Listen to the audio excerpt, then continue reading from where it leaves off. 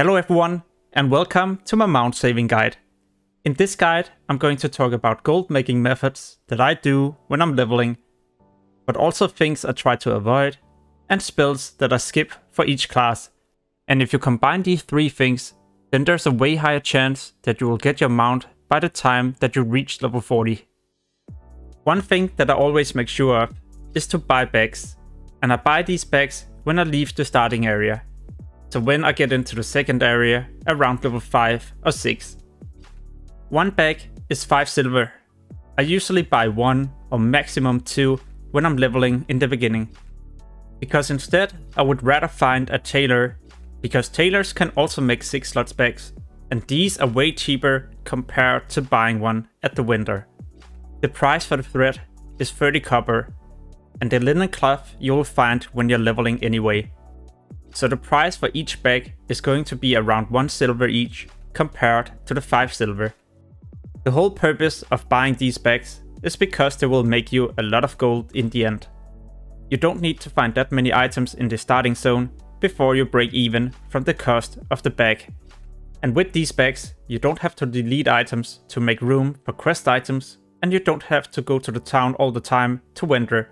So you will save time and you will earn more gold. When you're leveling, you'll find a lot of cloth. A lot of people tend to just vendor this, because 1 stack of silk cloth is easy 30 silver.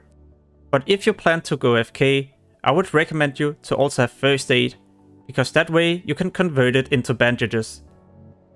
So 1 stack of silk cloth was 30 silver. If you go FK, you can come back, and this has turned into 40 silver. So it's an easy way to make another 10 silver if you're not at the computer anyway. If you're not planning to speed level, then I would recommend you to pick up skinning. Skinning is such an easy way to make extra gold when you're leveling. You don't need to post this on auction house, you just need to skin the monsters and vendor it when you go back to town to turn in some quest. Around level 20, you will get medium leather quite often. This is 10 silver each stack. And when you start getting to around level 30, you will also make a lot of heavy leather. This is 30 silver each stack.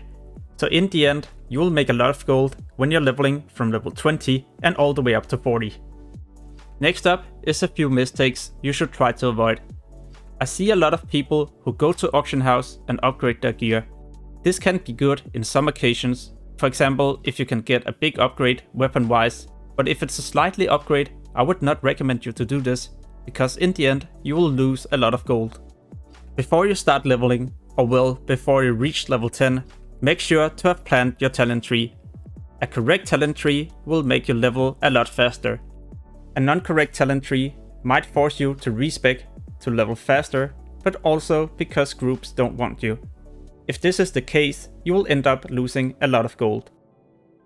Next up is going to be spells you don't really need or you don't need to rank up. They won't really make you level faster, but they will save you a ton of gold. As a warlock and a paladin, this is not really the case, because yeah, well, your mount is free. I've made a timeline so you can easily find your class. I'll start with the cloth types. These are the skills that I try to skip when I'm leveling as a mage. So I get Frost Nova rank 1, but rank 2 I don't really go for, it just do a bit more damage. It's not really a useful upgrade. Arcane Missiles, no go, I just use Frostbolt, Firebolt, or maybe Blizzard. Amplify Magic, Detect Magic is not needed. Polymorph rank 2 can be useful for higher CC, but you don't really need rank 3, 4 or 5. As a priest, I often skip Mind Vision. This can be useful when you're leveling if you try to find a specific monster. Resurrection rank 2, no need, just go for rank 1, you just need your Resurrection. Mana Burn is pretty much for PvP, so this I also skip.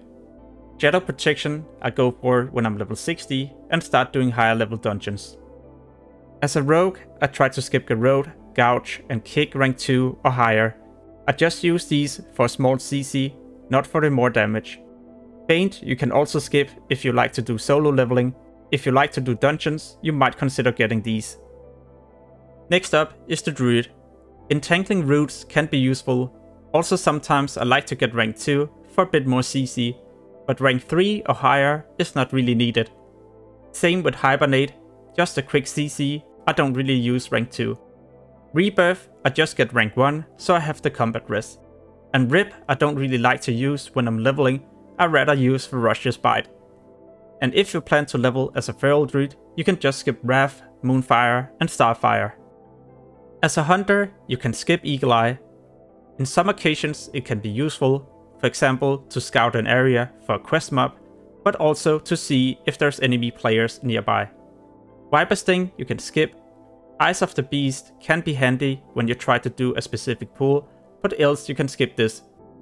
And all your tracking skills, beside humanoids, is also something you could skip. As a shaman, you just need Resurrect rank 1. Farsight can be handy for the same reasons as the hunter, to track an area for a quest monster or PvP situations. All the resistance totems you don't need. The Windwall totem and Flame Tongue totem is the same. And Frost Shock rank 2 you don't really need, you just need rank 1 for the slow. The last class is Warrior, and if you plan to solo level, you don't really need Mocking Blow.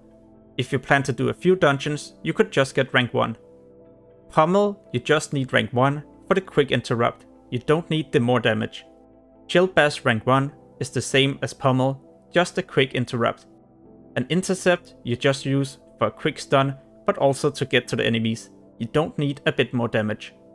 As a Fury or Arms Warrior, you don't need to rank up Revenge. And Thunderclap, you just need rank 1 for the debuff. One thing you have to remember is that this is skills that I like to skip to save gold for my mount at level 40. Nonetheless, then I hope you found this guide useful and that it will help you save some gold for your mount at level 40. As always, thank you for watching and have an amazing day. Peace.